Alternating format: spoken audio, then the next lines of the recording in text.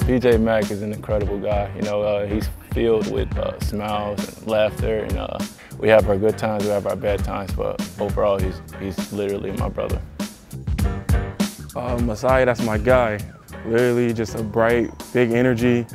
He's just a great guy. I love him to death. That's been my guy since I got here my sophomore year. BJ and Messiah are great. They're leaders in our locker room. They've been here for a while. They're obviously tremendously experienced as far as being on the court. They've been really impressive. They're poised for a really good senior year.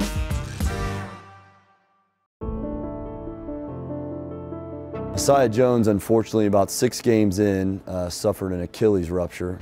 The team was really rolling, and he landed on somebody's foot. And right then and there, his season was over. It's definitely one of the hardest things I had to deal with. It was tough, but I realized that I didn't have to deal with it alone. You know, I had people at Wofford community, you know, my coaches, teammates like BJ, and trainers that were just there for me and encouraging me.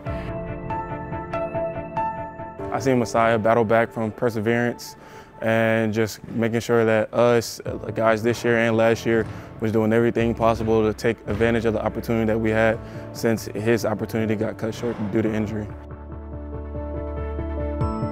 I definitely admired the way BJ stepped up and just led the team, not just with points, but just being that guy that brought the guys together.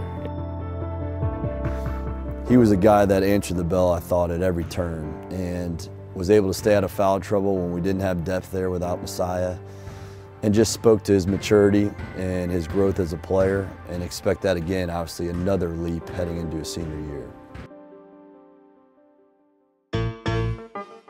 Excited to play with the new team. You know, we got a lot of new guys, a lot of young guys, a lot of young talent.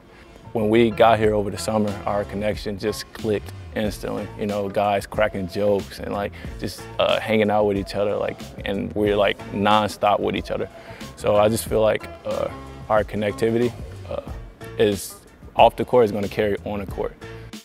With Kyler Filowich coming and adding depth down there and production, BJ being a senior who's been through the wars, and Messiah coming off injury, I think we'll have the flexibility to go back to that. I'm really looking forward to having a bigger lineup as an option for our basketball club.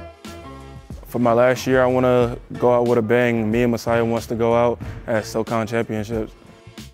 Just winning a lot of games with him, you know. It's our last season here, so we want to end it on a bang, you know. And it's nothing like winning with your brother. Like, it's nothing like it. So hopefully we do that and just have fun during the process.